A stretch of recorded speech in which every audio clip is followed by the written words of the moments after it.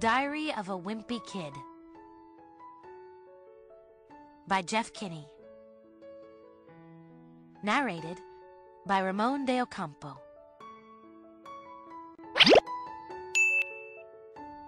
September. Wednesday. I'm still grounded from playing video games, so Manny has been using my system. Mom went out and bought a whole bunch of educational video games, and watching Manny play them is like torture. The good news is that I finally figured out how to get some of my games past Rowley's dad. I just put one of my discs in Manny's Discovering the Alphabet case, and that's all it takes.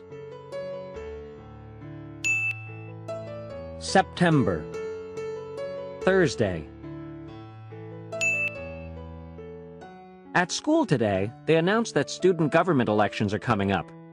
To be honest with you, I've never had any interest in student government, but when I started thinking about it, I realized getting elected treasurer could totally change my situation at school.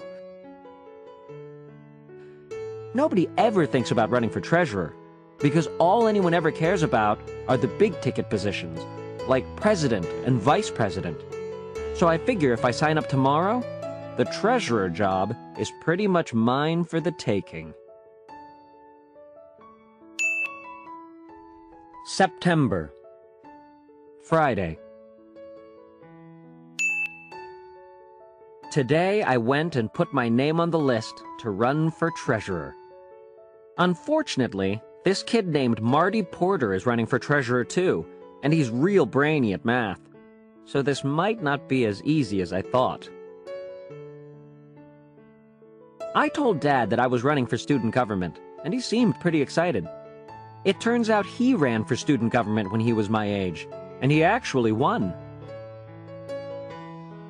Dad dug through some old boxes in the basement and found one of his campaign posters. I thought the poster idea was pretty good, so I asked Dad to drive me to the store to get some supplies.